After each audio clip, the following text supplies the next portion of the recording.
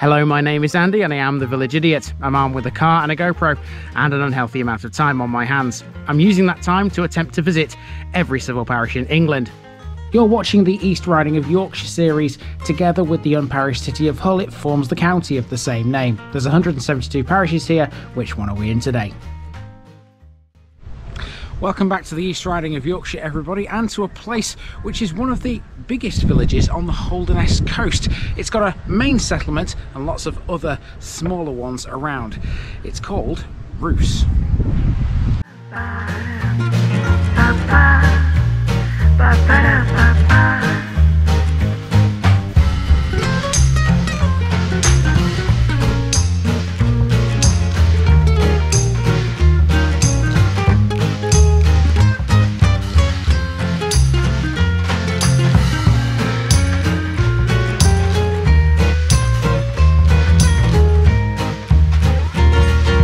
Here's my disclaimer for people who may be watching me for the first time. I say things as I would in my native accent and dialect. As a result, I may not pronounce things in the same way as the locals do. Remember, I'm a visitor. It's impossible to know everything. Leave me a comment, spin me a like and bash that subscribe button. Let's get to today's parish video. Are we ready for another big one? In this one, we'll be all over the place thanks to how many settlements fall within the parish boundaries of Roos. Let's start with Roos itself though. It's located on the Holderness Coast, some 3.5 miles away from Withernsea along the B1242. A typical East Yorkshire village, it has several notable landmarks including 2 pubs, a church, a school and a few shops. This is the East Riding village where the De Ros family originated, a very important family in English history. In 1215, Robert De Ros was one of the 25 barons appointed under Clause 61 of the Magna Carta agreement to monitor its observance by King John of England. Roos also has a connection to the author, Tolkien. Although he spent a lot of time in the East Riding in general, it was here in Roos where he gained the inspiration for the meeting of Beren and Luthien in his works The Silmarillion and The Lord of the Rings, thanks to the hemlocks at Deans Garth. Roos has several satellite villages, namely Tunstall, Hilston and Ostwick. These include a barrage of other historical gems like a former Quaker hotbed and a beach cobbled church. There's also an octagonal tower which was built in 1750 as a lookout for Joseph Storr, the father of Rear Admiral John Storr, who we met in Humbleton. So get ready folks, this one's quite the journey. Welcome to Roos and everything that comes with it.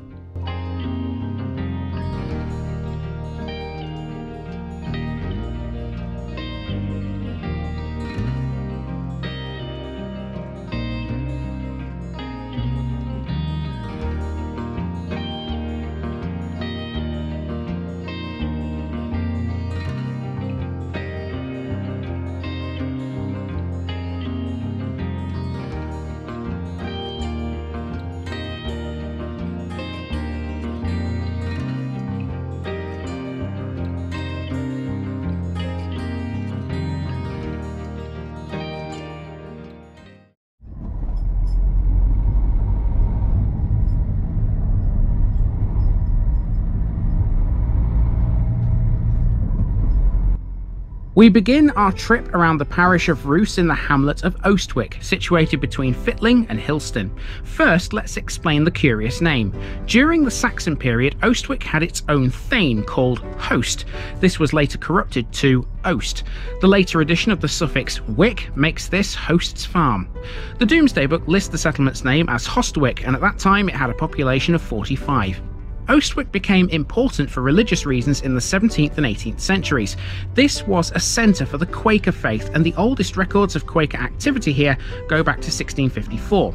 A prominent member of the Ostwick Quaker community was Marmaduke Storr, one of the earliest converts. In 1665, Storr's house became the Quakers' monthly meeting place. By the middle of the 19th century, the meeting house was in disrepair, but the burial ground was still occasionally used by followers. Quaker history here is remembered by Ostwick's only main road, Quaker Lane.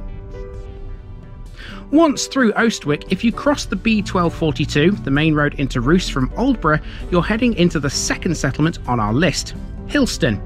Compared to Ostwick, Hilston is much more compact and consists of a couple of housing clusters, 12 in total, surrounding its church dedicated to St Margaret.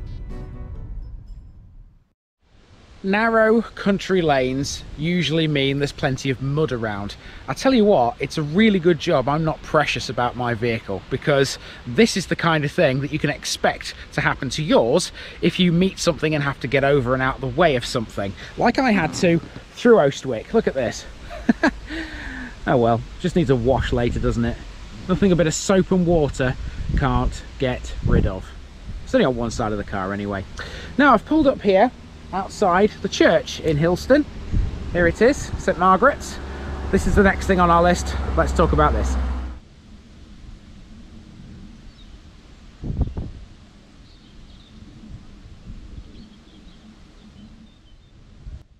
St Margaret's Church stands at the eastern end of the village on a former road to Tunstall, which no longer exists thanks to coastal erosion. An Anglican church made of brick, this is one of the county's most modern, built as it was between 1956 and 1957. It was designed by the architect Francis Johnson to replace a former church destroyed in August 1941 by a World War II bomb. That church was built in 1861 and was the work of John Loughborough Pearson. It was a replacement in and of itself. An original church was built here in the 12th century, but didn't appear in any records until 1252. It originated as a chapel of ease to Roos. The only clues to the existence of either former church now are the Norman doorway and some 19th century stained glass. Back to the road. Hillston's one and only main street is Tower Road, a name that brings us to the other major landmark out here. Now, as grand a building as St Margaret's Church is, Hillston also has another major landmark, which is probably just a little bit on the taller side.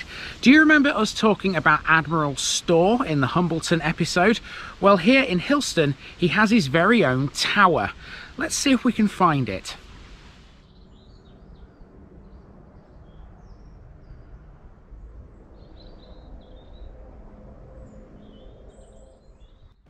Admiral Store's tower stands in a privately owned field to the north of Hillston on a small mound.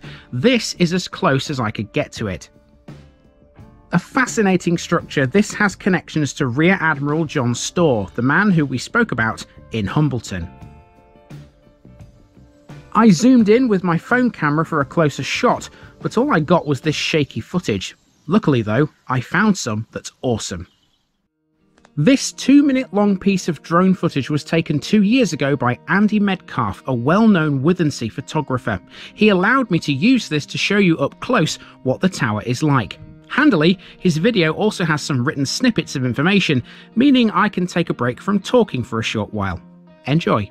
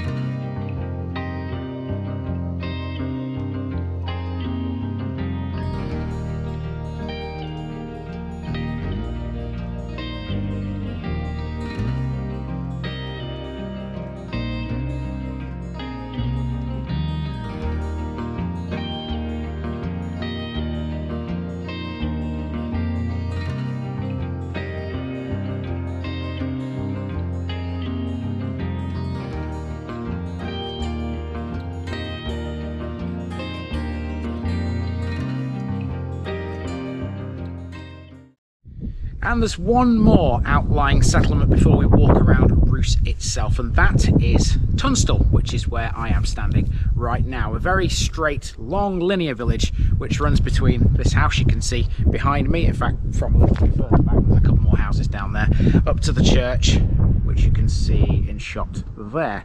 That road off to the right takes you towards the sea, but to be honest with you, in this episode I'm not really interested in the sea because there's loads more other interesting things to see than the sea. Let's go.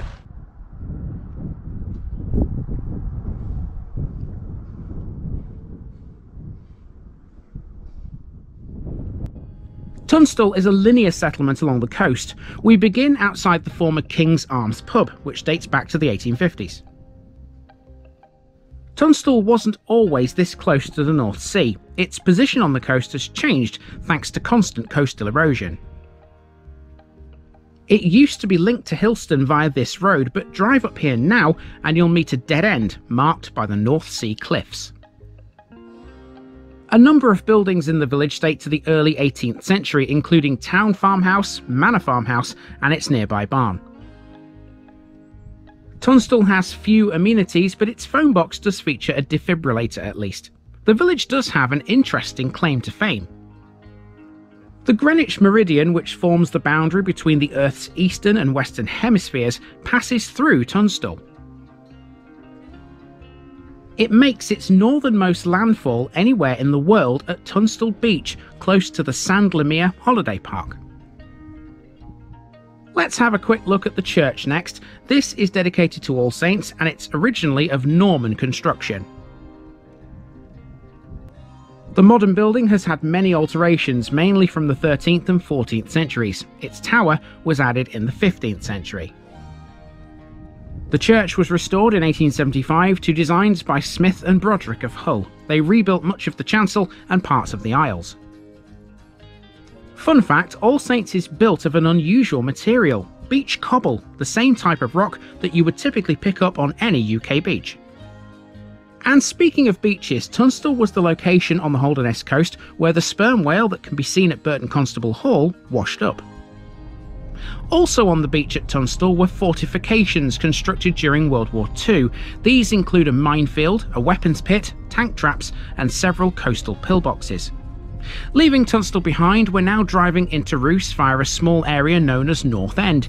This is part of Roos village, but it's separated from the main cluster by a quarter of a mile or so of open farmland. Get ready folks, it's walking time. Now, despite being a northerner, and yes, I do class Lincoln as being in the north, not the south, I thought I was being hard this morning by just wearing my shirt. It is quite cool out here though, so I've donned the jumper for the main walk around Roos. My start point is the school, the primary school, just here, which you can see in shot, sort of, behind the hedge, and it's also going to be my end point too. This is basically two roads, Roos. You've got a front street and a back street, and yeah, it's a nice little circle with the church sort of in the middle. So let's go for a walk, shall we?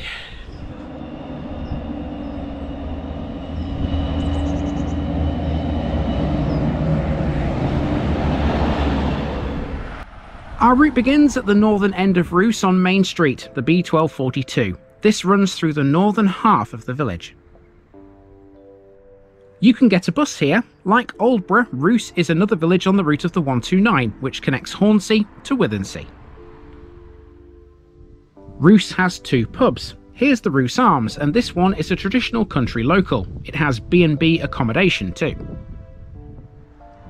On the other side of the road we find a parish notice board. Tick off Roos folks, the Holderness Coast is fast disappearing now. Roos has a couple of retail premises. The one and only grocery shop is Roos Village Store, which doubles as the post office.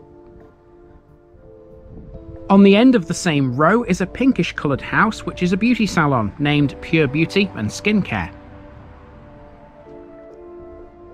Over the road is the second pub, the Black Horse. Both this and the Roos Arms serve food and host a range of social activities. Next to the Black Horse is a combined butcher's shop and bakery, Melbourne, which has been a Roos institution for 18 years. Hodgson Lane is the road down the side of the pub, generally a residential street, save for one important building at the end. That would be a recently built doctor's surgery with its own dispensary. A village of this size certainly needs one of these. Okay, that's brought us to Rectory Road, which runs parallel to the main street. It's a long, straight road that runs all the way down to the church. Trust me, it's quite a walk down there. So, yeah, this will be a lengthy section.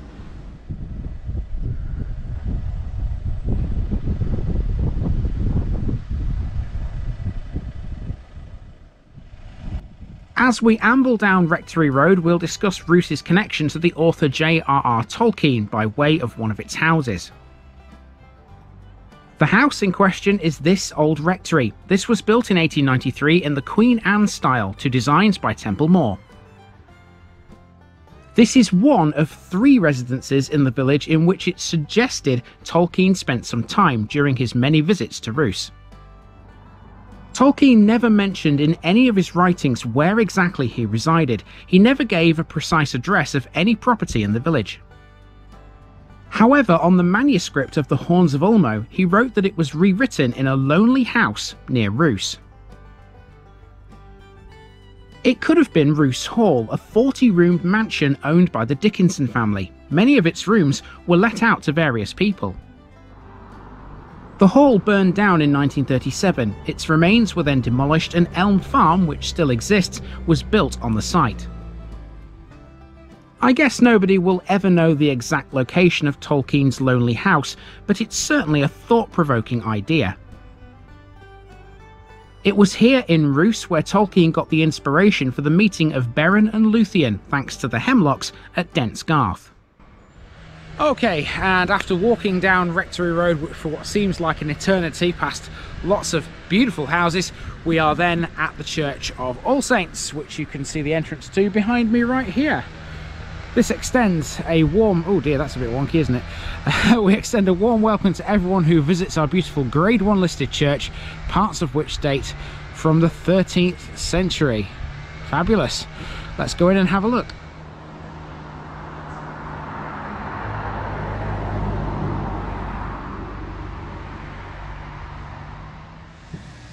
All Saints Church is a Grade 1 listed building and stands at the foot of Rectory Road, almost on its own, on a small mound.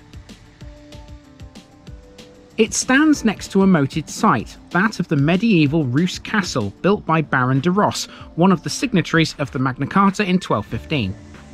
It has a 13th century nave, a 14th century chancel, and its west tower, built in 1447, houses 8 bells. Notable features include a vestry with a spiral staircase leading to a turret tower, which extends above the roof parapet. It has strong links with the Sykes family of Sledmere. Members of the Sykes family are buried in the crypt, accessed by steps outside the building. Arguably, the churchyard is as important as the church here. In January, it's not uncommon to see this covered in a carpet of snowdrops. It has a modern section as well as a much older Victorian part, lined with a distinctive avenue of yew trees. You can follow a path all the way through it to Southend Road. On the right, Tedder Hill Wind Farm between Roos and Rimswell can be seen. Okay, so what this footpath does effectively is it takes you back onto the main street via a little sort of side road effectively, and we're going to walk straight up the main street again until we reach a right turn, and then at that point we'll be heading towards the playing field and back towards the school where we started. Here's a bit more about the de Ros family. The de Ros family originally came from Roos, thereby giving it its name.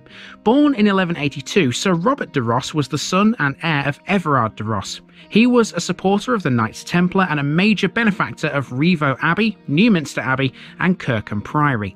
He was primarily an Anglo-Norman soldier and administrator, but more importantly, one of the 25 barons appointed by King John of England to monitor the observance of the Magna Carta agreement under Clause 61 of the famous document signed in 1215.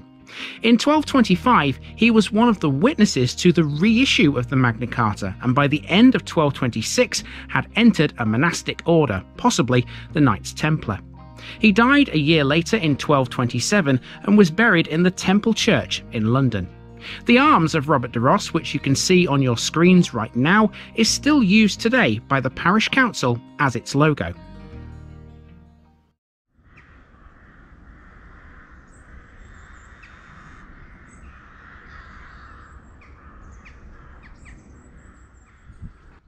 We're now on Southend Road, which is the side street that runs back to the B1242. There are some interesting landmarks on this street.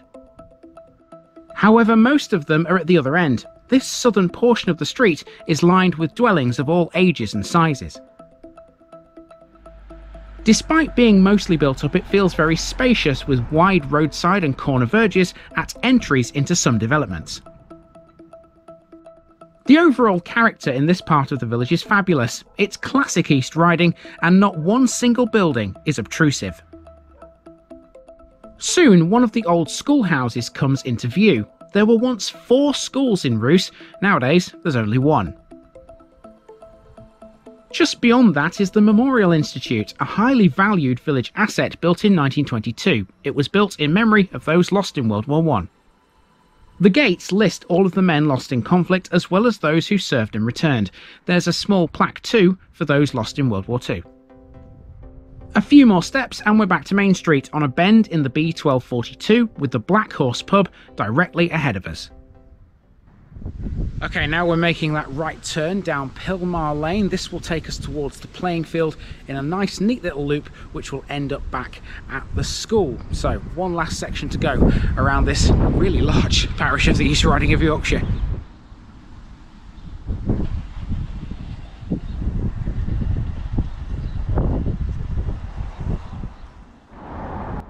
Pilmar Lane is a continuation of the B1242 as it bends its way from Roos out towards Waxholm and the town of Withernsea. This road was once the site of another school. It was built in 1872, reorganising education in Roos into a single building. It no longer stands and is now wholly residential. Off the main road is a little spur which provides us with a link to the current school. Between the two is the playing field, which for over 30 years has been managed by the Roos Playing Field Association. It has this small playground and provides a space for local car boot sales. Its pavilion is occasionally used for social and private functions. Sports-wise, the field is used by both a cricket club and a football club. Many other groups use it too, such as a local aero club. And finally, we return to Roos Primary School, which opened in 1980, catering for 73 pupils. It now has just over 120 pupils on roll. And that's been Roos, one of the most complicated and challenging parishes to cover in the East Riding. It's a fantastic village with a lot of history, probably far more than I can cover, to be honest. After this, we need a small one, don't we? Luckily, the next one down the coast will do us. See you there next week.